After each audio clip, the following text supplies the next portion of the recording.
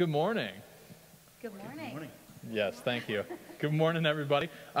Welcome back. Long time no see in person. We're really excited So good to be back. Yes, you can clap. We're really excited. We're really excited to be meeting in person again. If you're still meeting with us online, we're excited that you're tuning in with us. Bear with us. We will be doing everything we can to avoid technical difficulties, but we can't make a huge promise. But we're so glad you're here. Just want to welcome you. I want to wish you a happy Father's Day as we come back. So again, we're so excited to worship with you. Let's worship our Lord together. Let's stand together as we sing, lift up our voices. Who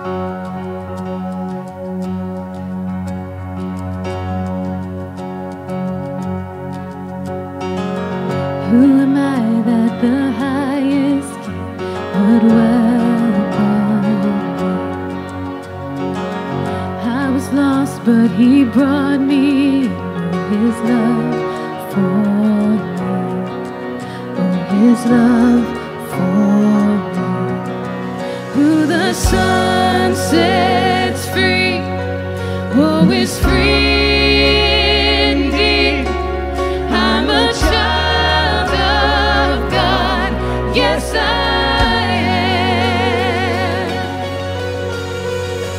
Free at last, He has ransomed His grace around me.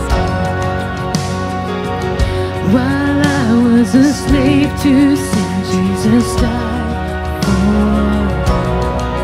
me. Yes, He died for me. Who the Son sets free, oh, is free indeed. I'm a child of God, yes I am. In my Father's house, there's a place for me. I'm a child of God, yes I am. I am chosen, not forsaken. I am who you say I am. You are for me, not against me. I am who you say I am.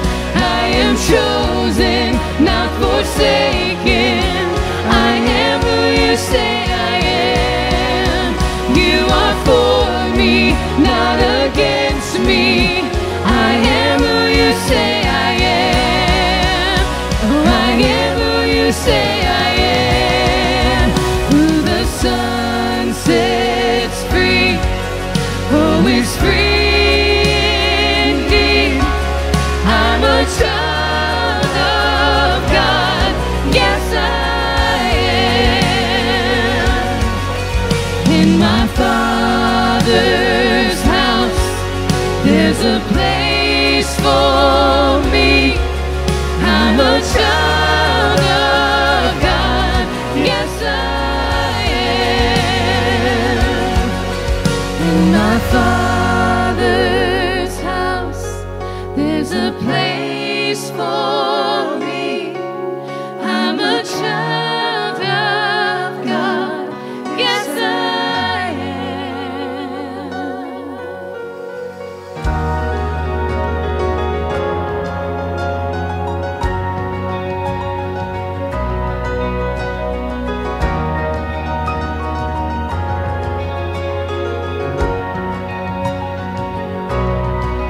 I am chosen, not forsaken. I am who you say I am. You are for me, not against me. I am who you say I am. Come on, sing it with me. I am chosen, not forsaken. I am who you say I am. You are for me, not against me. I am who you say I am. I am chosen, not forsaken. I am who you say I am. You are for me, not against me. I am who you say I am. I am chosen, not forsaken. I am who you say I am.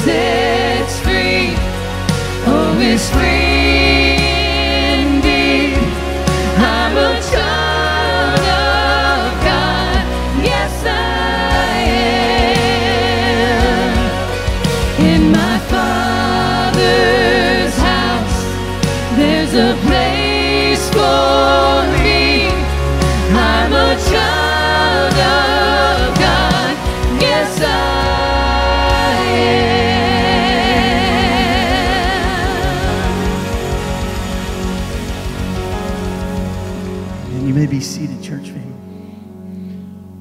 Please pray with me. Dear Lord, we just thank you so much for this day. We thank you for the chance to get together and worship, Lord. I pray that you would move in a special way in this place, God, as we come together as the church, God. In times where we could have felt like we were isolated or separated, we know we were never isolated or separated from you, but we know that the community in the church felt lacking when we couldn't see each other on these mornings, God. We thank you for the chance to get back together in that way. I pray that you would continue to grow us, to teach us in how to follow you well. I pray that the church would be a light in these times when there's a lot of fear, there's a lot of disunity. God, I pray that the church and the gospel would be something that brings people together under our Savior and under our Lord, God. We thank you for who you are. We thank you for calling us together as the church, letting us do this life in community and help us to live on this mission together. We thank you again for calling us in. We pray that your protection over us and for you to, again, move in a special way, that we would connect to you more today than we had been. Pray this all in Jesus' name. Amen. Amen. Let's stand and worship.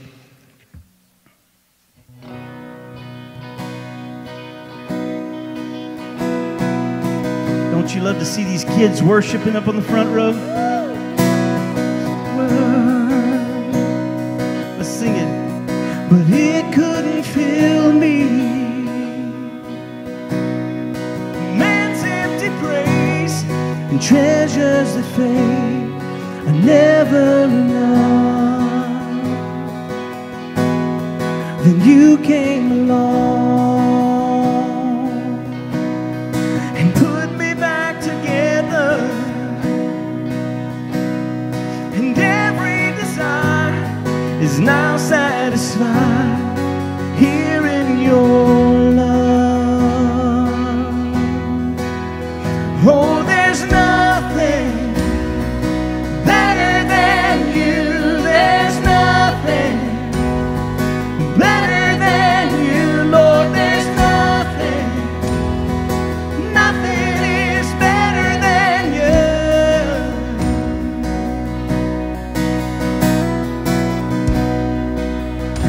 Here we go. I'm not afraid. I'm not afraid to show you my weakness, my failures and flaws. Lord, you've seen them all, and you still call me friend. 'Cause the God of the mountain is the God of the valley, and there's not a place your mercy and grace won't find me again. Yeah. Oh, there's nothing better than you. There's nothing better than you, Lord. There's nothing is better than you. Oh, there's nothing better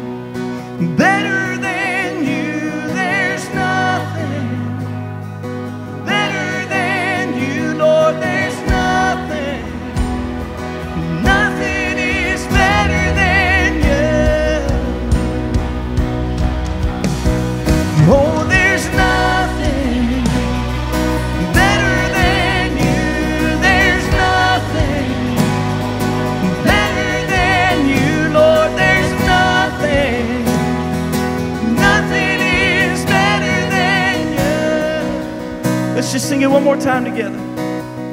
Oh, there's nothing better than you. There's nothing better than you, Lord. There's nothing. Nothing is better than you. Do you believe that, church family?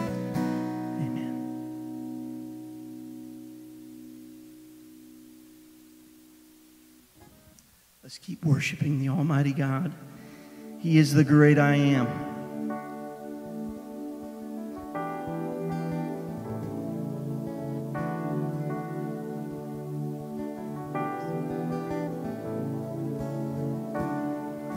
I want to be close, close to your side. So heaven is real and death is a lie. I want to hear voices of angels above, singing as one. Hallelujah. Holy, holy, God Almighty, the great I am, who is worthy, none beside thee, God Almighty, great I am.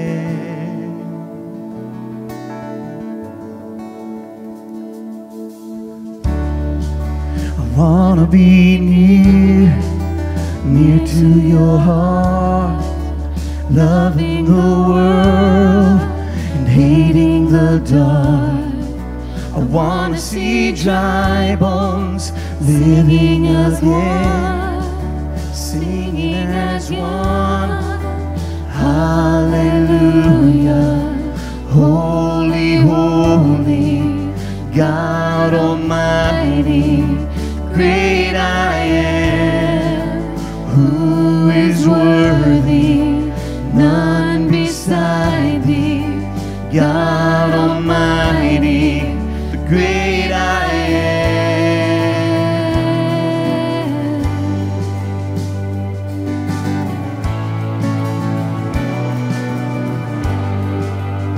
He's the great I am,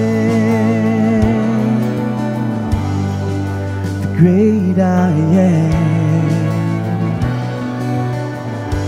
The mountains shake, the mountains shake before you, the demons run and flee at the mention of the name King of Majesty.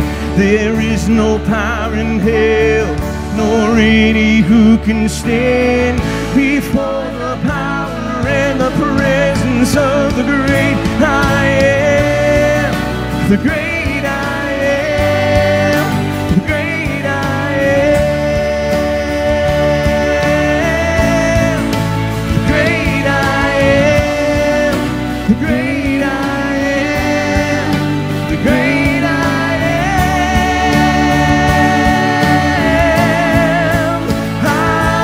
Hallelujah, holy, holy, God Almighty, the great I am, who is worthy, none beside thee, the God Almighty, the great I am,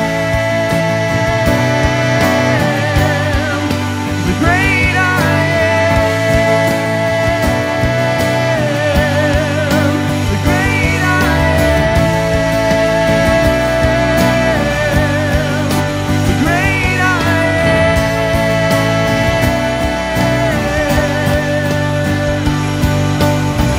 The mountains shake before you, the demons run and flee at the mention of the name King of Majesty. There is no power in hell, nor any who can stand before the power and the presence of the great I am, the great I am, the great I am, the great I am, the great I am,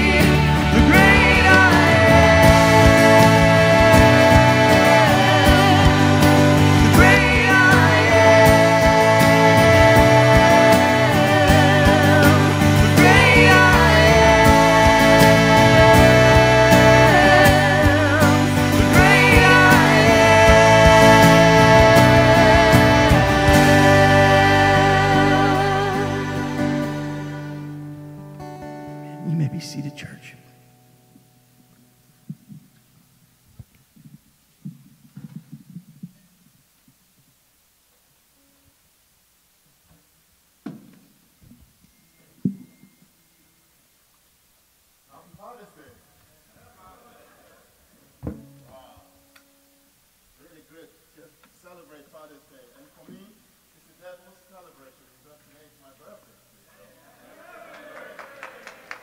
Celebrating birthday and happy Father's Day together. Shall we pray for all the fathers? If you're a father here, may I please request you to stand wherever you are listening to us.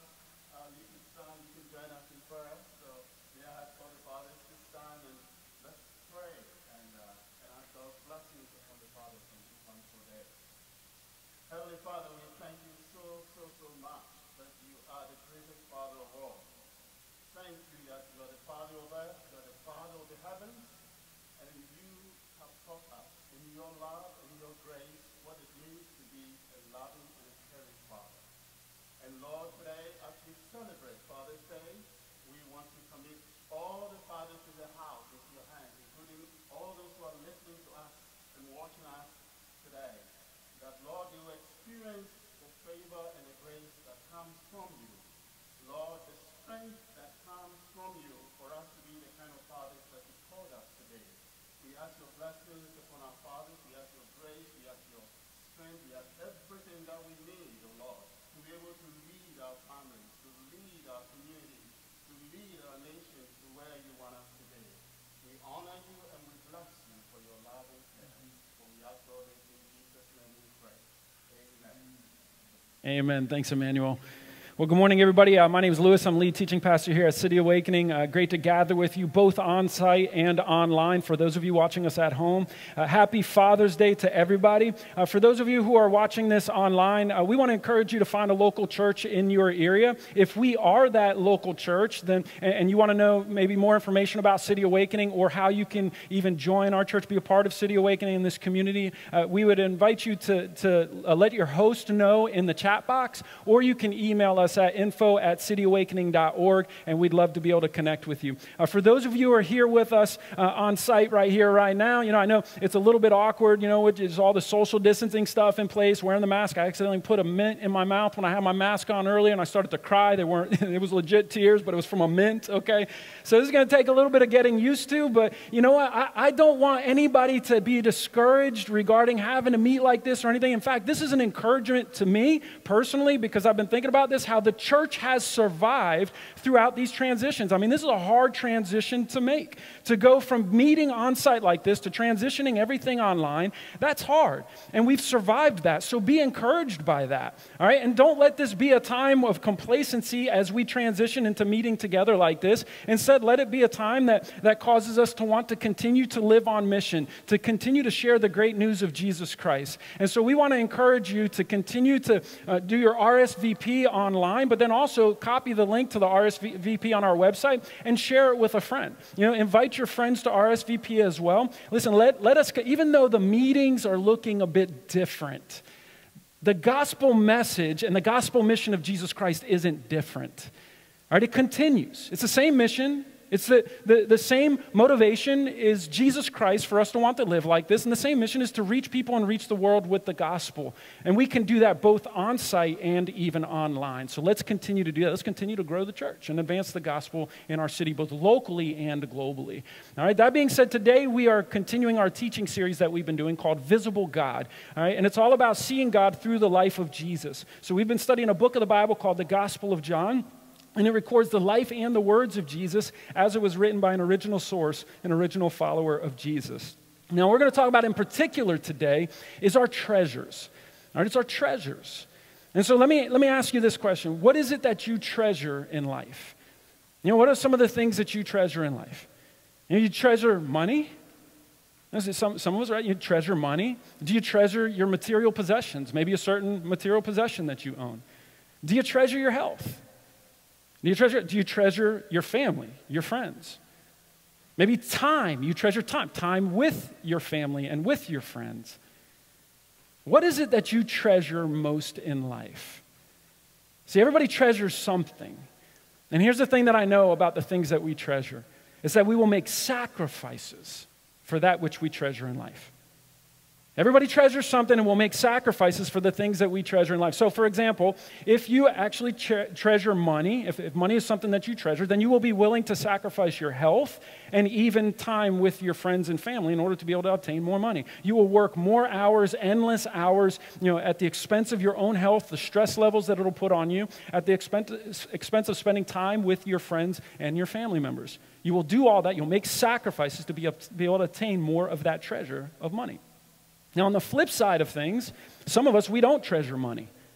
Some of us don't treasure money, and instead what we treasure is our health, or we treasure, time with friends and family members. And so we'll be willing to take less pay. We will sacrifice pay, sacrifice more money for the sake of spending more time with our friends and family. In fact, the corporate America has learned a lot about this over the past several years when it comes to the millennial generation. Millennial generation, a lot of them, not every millennial does this, but most millennials, they will be willing to sacrifice bigger pay, bigger salaries, if it means having more time off, more time with friends and family. They will take a job that pays less money to be able to have more time with their friends and family. Again, not every millennial does that, but corporate America has realized that over the past several years, so they offer more incentives for people when it comes to jobs. My point is this: everybody has certain things that they treasure in life, and we are willing to make sacrifices for that which we treasure. So the question isn't, are you making sacrifices for the things that you treasure? Instead, the question is, are the things that we treasure worth the sacrifice? And this is a question that we need to examine in our own hearts. Are the things that we treasure right now, that we're treasuring in our life right now, are they worth the sacrifices we are making? And this is what we're going to talk about today. So if you have your Bibles, go ahead and turn them over to John chapter 12. We'll be in John chapter 12, verses 1 to 8. We'll also have the words on the screen for you. If you open your Bibles to the middle, keep turning a couple books to the right, you'll find John there. All right, John chapter 12, verses 1 to 8. Title of today's message is Our Greatest Treasure. All right, our greatest treasure. And here's the big idea. Jesus is our greatest treasure. Jesus is worth more than our greatest treasure. All right, that's the big idea. Jesus is worth more than our greatest treasure, and that's what you're going to see in the text today.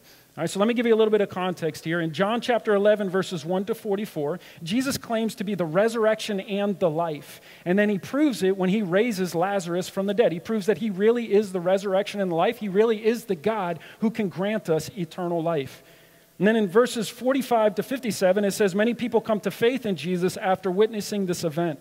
But there's a group of religious leaders called the Pharisees who keep trolling Jesus. All right, they don't like Jesus. They don't like the fact that all these people are starting to follow Jesus. And they're concerned that more people are going to start following Jesus after this miracle. And they're concerned that the Romans are going to come in, because anytime Jesus does a miracle, you have people believing in him. And you have some people who are disgruntled about him, like these Pharisees in the text. And so they're worried that the Romans are going to come in and they're going to wipe them out as a nation, pull away some of their freedoms and things like that. And so what the chief priests and the Pharisees do is they issued Jesus' death warrant in chapter 11. All right, chapter 11, they issued Jesus' death warrant, and this becomes a major transitional point in the Gospel of John. The Gospel of John is 21 chapters long, and chapter 11 and chapter 12 is the transition point where Jesus is now starting to make his way towards the cross. All right, this is a major transition point in the text. He saves Lazarus' life, but he's also preparing to lay down his own life. All right, that's your context. And we're going to pick it up in chapter 12, verse 1. John chapter 12, verses 1 to 8 states this: 6 days before the Passover, Jesus, therefore, came to Bethany, where Lazarus was. All right, so notice that Jesus is coming back to Bethany. All right. At first, he actually leaves in chapter 11. He leaves Bethany once the death warrant is issued. He leaves Bethany. But now we're seeing in verse 1, chapter 12, he's coming back to Bethany to celebrate the Passover. And so tensions are starting to build more and more towards Jesus heading to the cross. In fact, in chapter 11, verse 57, it says that the Pharisees started to spread word telling everybody, if you see Jesus at the Passover, then you need to let us know immediately, because we're going to arrest him. So the tensions are starting to build more and more towards Jesus going to the cross. And here's what I love so much about verse 1. It's that Jesus is willing to go. He is willing and ready to go to the cross for us. He's willing and ready to go to the cross for me. He's willing and ready to go to the cross for you. Because verse 1 tells us that he left Bethany, but now he's come back to Bethany. He's coming back to the very place where his life was just put in danger. Jesus isn't cowering from the cross. He's walking towards the cross. He isn't running away from the cross. He's going to the cross. He's back in Bethany, to the very place where his life was being threatened. Jesus is back in Bethany. Again, verse 1, 6 days before the Passover. Jesus therefore came to Bethany where Lazarus was, whom Jesus had raised from the dead. So they give a dinner for him there. Martha served, and Lazarus was one of those reclining with him at the table.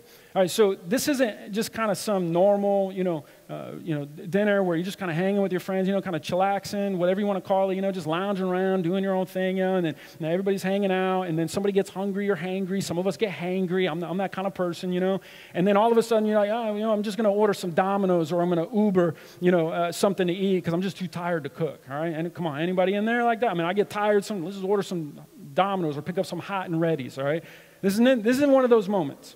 All right, this is a moment where there's a lot of preparation going into this meal. So I want you to picture that. This is not just a quick meal. This is a lot of preparation going in. Perhaps this is why Martha is mentioned in the text. Martha is Lazarus' sister, and what we know biblically about Martha and historically about Martha is she was the type of person who wanted everything to be prepared, very meticulous. She wanted every guest to feel just welcomed and at home and celebrated, and everything. It was her way of honoring the people in her home, honoring the guests in her home. In this text, it's her way of honoring Jesus, using her gift of hospitality. She's the person who, wants everything to be perfect. If you're staying the night and, at her house, she's going to have the towel on the bed, shaped into a swan or a monkey or something like that. She's going to have a little, the hotel shampoo pool bottles with a loofah or something, right? That's Martha. And so perhaps the reason why she is being mentioned in the text here is because of her meticulous nature and to show us that this is a major celebration dinner here. What are they celebrating? They're celebrating Jesus. Notice what the text says. This is a dinner for him. Right? This is a dinner for Jesus in celebration of Jesus, in honor of Jesus and what he just did in resurrecting Lazarus from the dead. Their response to Jesus' grace upon them in this moment is to celebrate and honor Jesus. That's what they're doing here, and Jesus is about to be celebrated and honored in a very special way in verse 3. Verse 3 states, Mary therefore took a pound of expensive ointment made from pure nard and anointed the feet of Jesus and wiped his feet with her hair. The house was filled with the fragrance of the perfume. And so we're going to spend a little bit of time on this because I want us to be able to understand what's happening here contextually. And if we don't do this, if we don't look at it from the perspective of what's happening here contextually back then in history, then we're going to kind of just miss some of the details, I think, of this. See, back then what they would do is there's nothing like abnormal in the sense of her like you want to put perfume or ointment or something on a guest in home, because what they would do is whenever you had a banquet or something like this, they would put ointment or perfume on you to kind of cover up some of the smell. And here's why. This is why. All right, it's because back then they didn't have things like we have today, deodorant, access to running water where they could take showers daily. And so think about in hot climates like Florida, us walking around not having that luxury. Right? I mean, a lot of us we're going to smell, we're going to stink, right? It's kind of like being in a line at Disney. Everybody stinks. It's like you want some social distancing, please, something like that, right? Everybody just kind of in that moment. This is what's happening back then. In the hot climate, people would sweat and they would smell. And so then they would come in to the house, and a way to honor your guests and the people there was to be able to give them some ointment or some perfume. And it's not making fun of anybody in doing that. It was a part of what they would do. And so, this is a moment where Mary is doing what is custom. She's doing what's normal. But there's three incredible things that she does that are not normal. Three incredible things, three incredible ways that she is showing honor to Jesus, displaying honor to Jesus, displaying that she treasures Jesus above all else. And I want you to see what those three things are. Number one, she breaks the jar. Right, she breaks the jar of ointment. She breaks the jar of perfume. Now, you don't see this in the Gospel of John. You see this detail being given to us in the Gospel of Mark. There's multiple accounts on this, Matthew, Mark, and John. And Mark gives us the detail of her actually breaking the jar in Mark 14, verse 3. And then he even tells us what kind of jar this is. He tells us that it's an alabaster jar that's holding the ointment and the perfume. Alabaster jar was considered to be very expensive stone. It was a beautiful, strong stone like marble.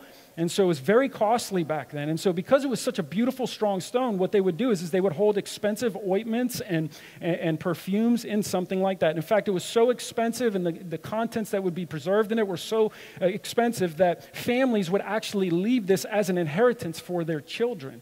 There was a way to give them financial security if something in the future happened to their kids. Maybe it was, a famine, or, some disaster happened, or, just financially the family started to get into some hardship and some trouble.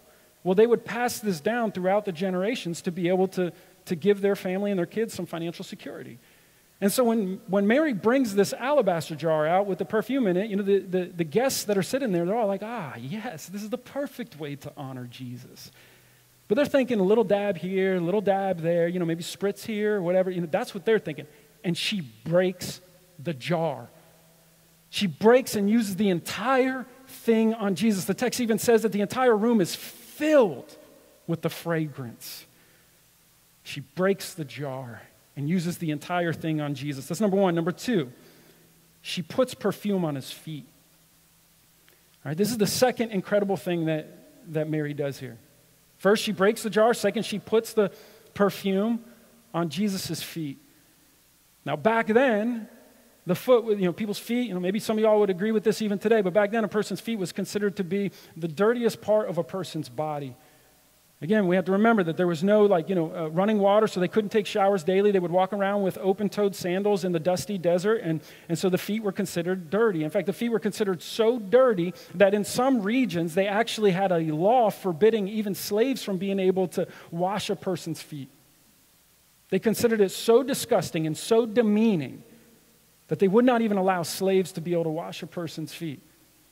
Yet what we're going to see happen in chapter 13 is, and I'm going to preach on this in a couple weeks, we're going to see Jesus bending down to wash his disciples' feet. I mean, think about that. Jesus is so amazing. He's so holy. He's so righteous. Yet he's willing to stoop down to wash somebody's feet, to take even the most lowliest of jobs. In fact, his disciples start to rebuke him in this moment and tell him, no, Jesus, you're too good for this, man. You're a rabbi. You're Jesus. No, you shouldn't be doing something like this. And I'll give you his response in a couple of weeks. I know some churches and some pastors who actually won't let a person get on staff at their church unless they're willing to clean the toilets in the church. Now, this is kind of equivalent to what's happening here now. They want to make sure that they're willing to do what some might consider to be the lowliest of jobs in a church before they let them on staff. Now, nothing against janitors or anything like that. Andrew will tell you I worked 3 jobs before we got married trying to raise money for our family, and one of those jobs was I cleaned toilets. Jesus is willing. He's such a great, humble servant leader that he's willing to even though take on the lowliest of tasks. And what we see Mary doing right here in washing Jesus' feet is she is serving like Jesus. She's expressing and displaying humility towards Jesus. Number 3, she wipes his feet with her hair. She wipes Jesus' feet with her hair. Now, I'm married to a hairstylist, okay? A woman who cuts hair on, she's gifted, she loves it. My wife's great at that. And there's something I know about ladies is that they love their hair. I had multiple people contact me, during all the, social distancing. Hey, can Andrea do my hair? Can she fit me in and stuff like that? I'm like, she'd love to, but she can't lose her license. Being married to a hairstylist is a really hard thing too, because she can always get her hair done. And so there's days she got mad at me early in our marriage when I didn't notice her hair getting done. So now she comes home, I'm like, hey, your hair looks good, honey. I didn't get it done. I'm like, I can't win. Can't just compliment your hair today. It looks good. Ladies care about their hair. Could you imagine taking your hair down and cleaning somebody's feet with your hair? Could you imagine, especially somebody who's been walking around maybe in the dirty desert, open-toed sandals, you taking your hair down to wipe a person's feet? Listen, there's nothing that's really normal about this moment. Not these things right here. In fact, in the Jewish culture, it would have been often considered disgraceful for a woman to take down her hair in public. You know, we see a lot of Islamic places doing that. It wasn't just an Islamic thing. This was also a Jewish thing as well. You take down your hair was considered to be a disgrace. And so what is she doing here? What is Mary doing? What is she doing in this moment with these three things? You know what she's doing?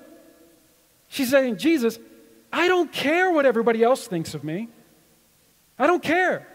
I treasure you so much. I want to honor you so much. You are so worthy of sacrifice. You are worthy of me sacrificing and submitting to you everything that I have and everything that I am. Jesus, you are so worthy of sacrifice. You're worth me sacrificing my wealth, breaking this alabaster jar. You are worth me sacrificing my pride by bending down and washing your feet. You are worth me sacrificing even my own reputation by taking down my hair and wiping your feet with my hair. Jesus, you are worthy of all of that sacrifice and so much more. That's what she is saying in this moment. She treasures Jesus so much that she is willing to surrender everything she has to Jesus. City Awakening, are we willing to do the same? Do we treasure Jesus like Mary is treasuring Jesus here in the text? Do you treasure Jesus with your wealth? Is he worthy of your wealth? Is he worthy of you sacrificing your pride? Is he worthy of you sacrificing your reputation for the sake of sharing his name with our city? Sharing his name globally, even being willing to go to him and say, Jesus, here I am. All that I have, I'm willing to serve you in this city, and I'm willing to serve you overseas, globally, on global missions if need be. I'm willing to lay my entire life down for you because you're worthy of all that. Mary is saying, Jesus, I treasure you so much that I don't care what anybody else thinks. I am willing to surrender everything to you. But this is too much for the people sitting around the table. You know, the wiping the people's feet up with her hair became too much for them. That was where the line kind of got drawn, and the people start getting all riled up. Verse 4, but Judas Iscariot, one of his disciples, he who was about to betray Jesus, said, why was this ointment not sold for 300 denarii and given to the poor? Judas is angry in this moment. Judas is angry, but he's not the only one that's angry. Because we get, again, more detail. Matthew and Mark's gospel gives us a little bit more detail and tells us that even the other disciples that are sitting around there are angry too. It says that they were, intolerant towards her. They were, basically scolding her, the text says, for doing what she did. And I think we need to be very careful whenever we read texts like this and think to ourselves, yeah, man, idiots, can't believe they would do something like that. Because a lot of us read this story with the mentality of already knowing what's already happened. We got to be careful not to do that, because I think if we were in their shoes too, we'd probably be responding the same way. I mean, think about what's happening in this text. Right? She's spilling this expensive perfume all over Jesus and wiping it up. That's not normal for us today, and that is not a normal custom to do back then. What was normal was, a little dab here of ointment and stuff, but not what she's doing to this extent. And so I think even if we saw somebody doing this today, we would probably respond in a similar way. But I also want you to notice how much Judas says this perfume was worth. He says it was worth 300 denarii, which is equivalent to roughly 300 days' worth of wages. Right, so roughly a year's worth of a person's salary. So if we're using today's, standard average American household, some of you may make less, some of you may make more. Average American household makes about $60,000 a year. So this would be equivalent to somebody, basically pouring out $60,000 of perfume on somebody. How do you think you would respond? Seeing that happen. I did a little Google search this past week just to find out what the most expensive perfume in the world is. It's called Clive Christian No. 1 Imperial Majesty. Ooh, right? Here's their slogan. Its scent is light Tahitian vanilla with a hint of Rosa centophilia that is reminiscent of the goddess of love and beauty, Aphrodite. I didn't know we captured Aphrodite's scent. But apparently Aphrodite's scent is worth $215,000 a bottle. $215,000 a bottle. There's another one that was like another competitor or whatever in the world that recently came out. It's called Shamook, and it's worth $1.3 million for like roughly, I think it's a liter or 3 liters. Can you believe that? So picture that in this moment. Picture you seeing somebody buying this $215,000 bottle for whatever, bring it, and then just spilling it all over. I think I would respond the same way that Judas and the disciples are responding. Man, what are you doing, Mary? Like, it's so wasteful. Why would you waste that? Why would you do? You could have used that money for something else, for some greater good. Judas says you could have used it for the poor. I think it's a fair comment, a fair question. But Jesus doesn't really care about the poor. What he cares about is himself, which the text says next, verse 6. He said this not because he cared about the poor, but because he was a thief, and having charge of the money bag, he used to help himself to what was put into it. All right, so in other words, he's a guy who just, he wanted to be able to have more riches, more wealth for himself, so, he's upset because he didn't get a cut of the perfume. That's what I could have had some money from this. I could have dipped into the bag and, taken some for it. It's for himself, the text states. John Piper says this. He says, in response to the worth of Jesus, Mary's heart was full of wonder and thankfulness and joy overflowing in lavish demonstrations of affection. But Judas's heart felt none of that. He valued money more than he valued Jesus. Mary loved and treasured Jesus. But Lazarus loved and treasured money. He didn't care about the poor. He cares about himself. Verse 7, Jesus said, leave her alone so that she may keep it for the day of my burial. For the poor you always have with you, but you do not always have me. And so listen, this is one of those moments where some people have tried to say, oh, well, Jesus doesn't care. Now, if you go look at historically everything that Jesus taught, he often taught about the poor. He often expressed a lot of concern for the poor. So the implication here has nothing to do with Jesus having a lack of concern for the poor. Instead, the implication here is a sense of urgency. That's what Jesus is implying here. That's what he's talking about here. He's saying that there's a sense of urgency here that Mary understands that she is grabbed. We don't know how she completely understands this, but she senses the urgency that Jesus is about to die. He's about to go to the cross. So Jesus, in a sense, is kind of like triaging here the moment, right? He's, if somebody were to say to you, okay, well, you know what, you have a choice. You can either go to work today or you can say goodbye to a family member that you love that's going to die, right? You triage that. And most likely you're going to go and you're going to say, I'm not going into work today. I'm going to triage. If this is the last moment that I'm going to get to say goodbye to this person that I love, I'm going to say goodbye.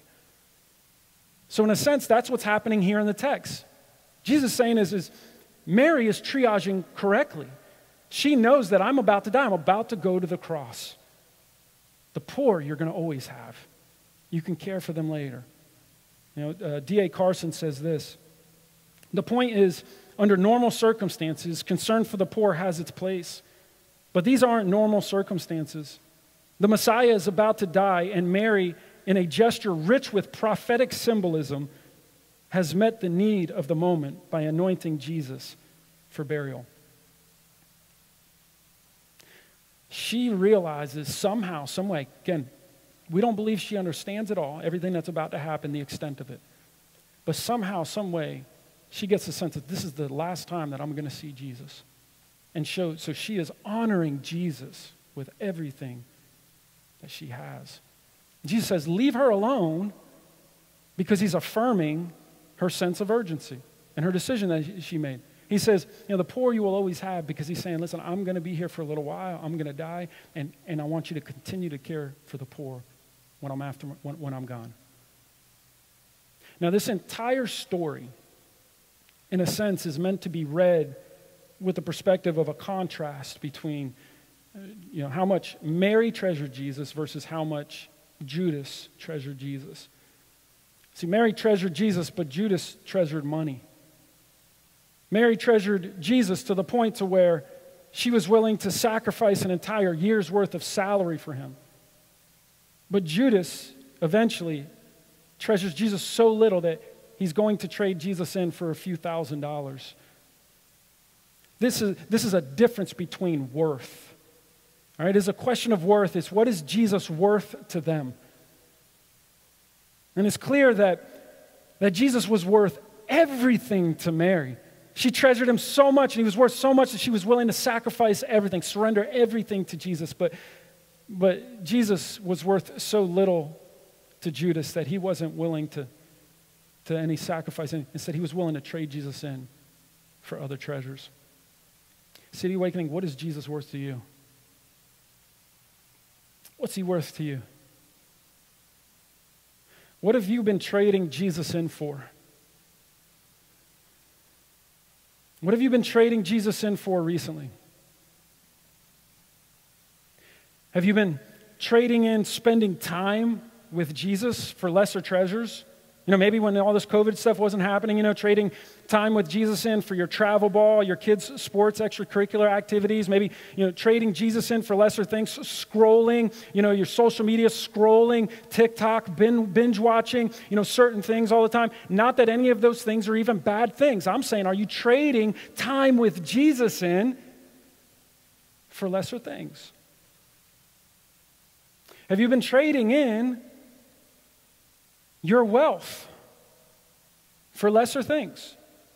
In particular, trading in giving financially to Jesus' local church. I don't care if it's this local church. I'm talking any local church, supporting the mission and the mission of Jesus Christ to spread the good news of the gospel because Jesus works in and through his church. We're supposed to support his church.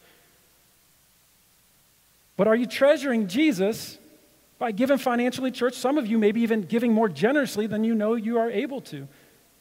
Or trading it in for lesser things. Are you trading, even in your ethical or moral walk with Jesus,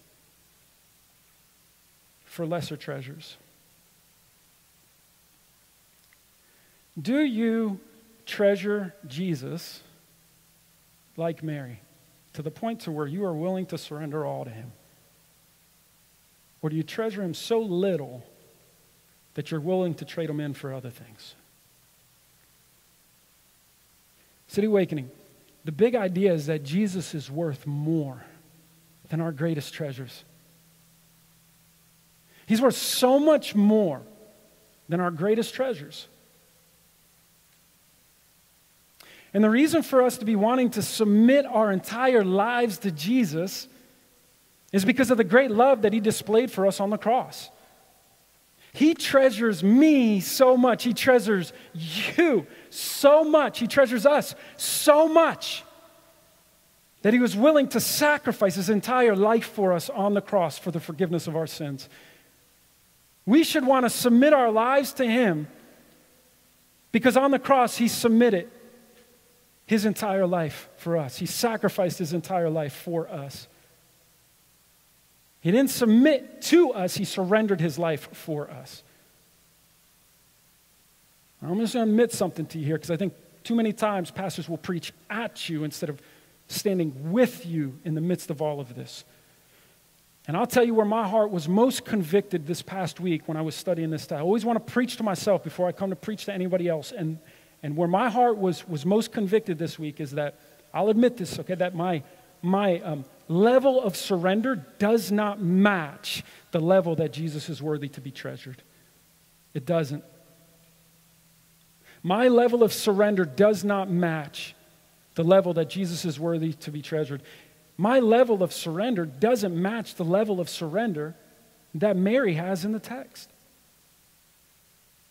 And as I thought about that this past week, trying to view that from a gospel-centered perspective, not to guilt myself or anybody, not to beat us down, but to say, man, how can I look at this from a gospel perspective? And when I'm looking at this from a gospel perspective, I'm saying to myself, wait a minute, but what does that say about how amazing Jesus must really be? I mean, think about that for a second, right? I mean, Jesus is so much more amazing than our current view is of him. He is. I mean, he's so much more amazing than our current view of him. Here's why I say that, because right now, I think Jesus is amazing as he is right now, with a tight fist. I think Jesus is amazing right now with a tight fist, meaning I have a tight fist on certain treasures other than him. There's certain things in my life I've let go of right away, but there's certain things that I tend to cling back to. And if I think Jesus is that amazing now with a tight fist, imagine how much more amazing he actually is, because Mary sees how amazing he is, and she's willing to open up her hands completely to Jesus, releasing all her treasures over to him. I mean, think about that, right? She sees Jesus, she sees his love, she sees his glory, she sees his power at a level that is so magnificent that it causes her to completely open her hands up, loosen up her grip on all her treasures, open her hands completely to Jesus, saying, I surrender all to you. It's incredible.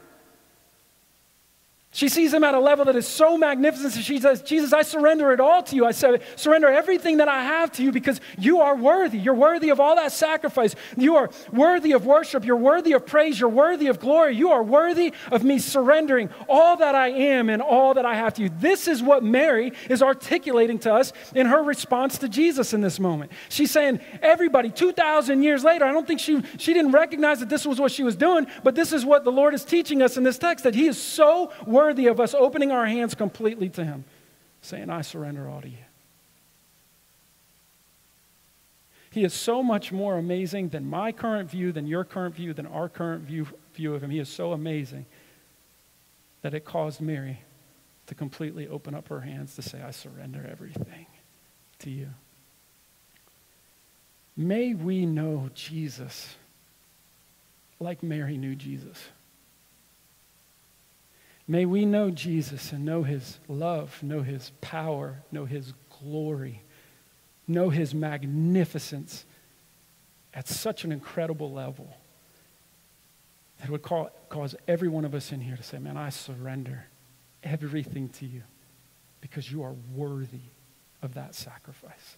You are worthy of that surrender. Man, I want to pray for that for us, for our church. And so let's pray.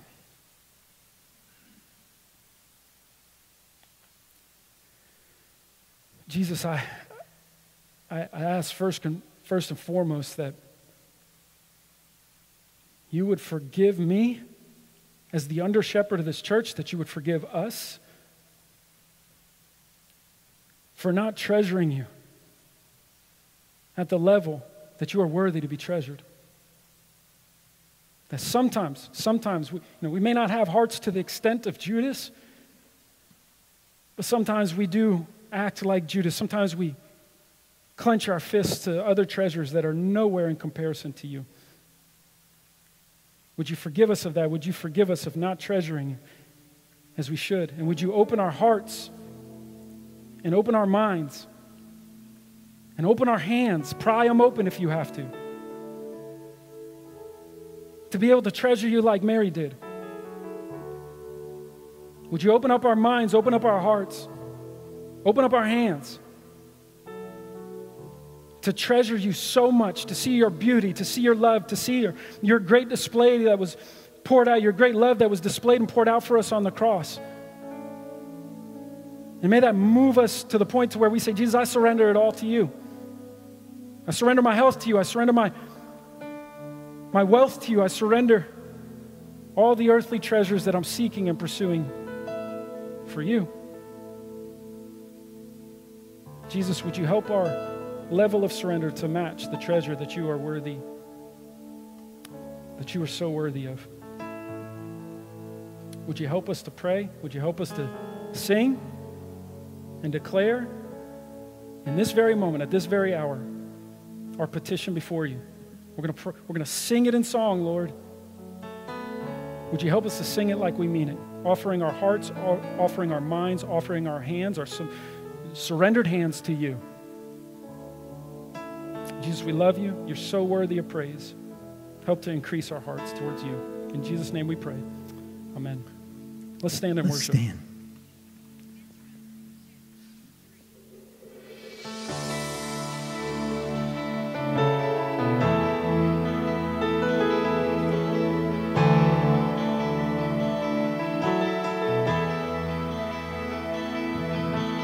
Give you my life, I give you my trust, Jesus.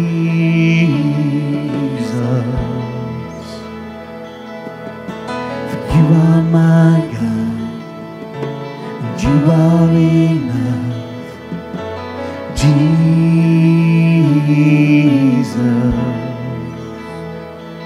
Oh, Jesus.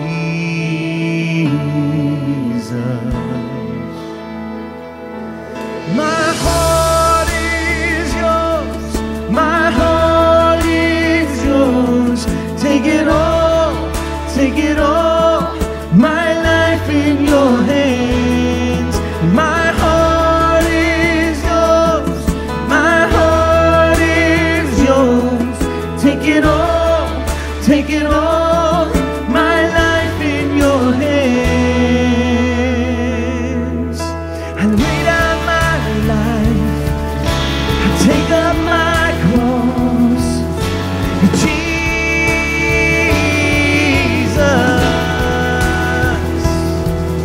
for you are my God, whatever the cost. Oh, Jesus, sing it to Jesus, come on. Oh, Jesus, my heart is yours. My heart is yours.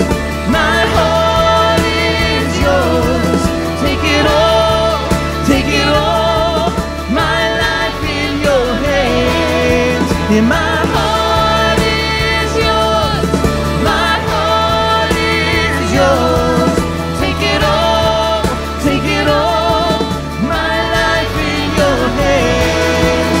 And oh, to Jesus I surrender. All to you I freely give. I will ever love and trust you in your presence. Sing it again, come on. Oh, to Jesus I surrender. All to you I freely give. Oh, I will ever love and trust you in your presence. I will live. My heart is yours. My heart is yours. Take it all. Take it all. My life in your hands. And my heart is yours. My heart is yours. Take it all. Take it all. My life in your hands. And my heart is yours. My heart is yours. Take it all. Take it all. My life in your hands. Take it all. Take it all. My life in your hands.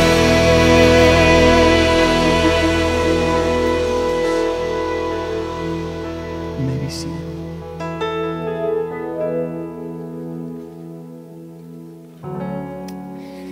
We just want to continue in our time of worship this morning with just a time of offering. We always kind of close out our services in this way, just a chance for us to respond perfectly after just talking today about what is our treasure. And so it's just a great time for us to reflect on. Even if you're in the habit, if you're in the routine of giving on a weekly or monthly basis, it's still good for us to stop and ask, am I just doing this out of a routine? Am I even thinking about what I'm doing, or is it because I'm treasuring Christ above all?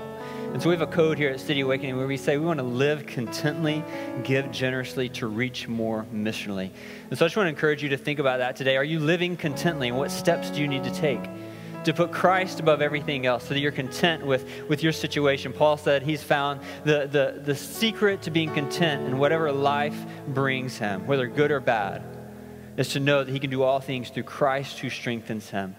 That he's content in the ability that he has through Christ alone.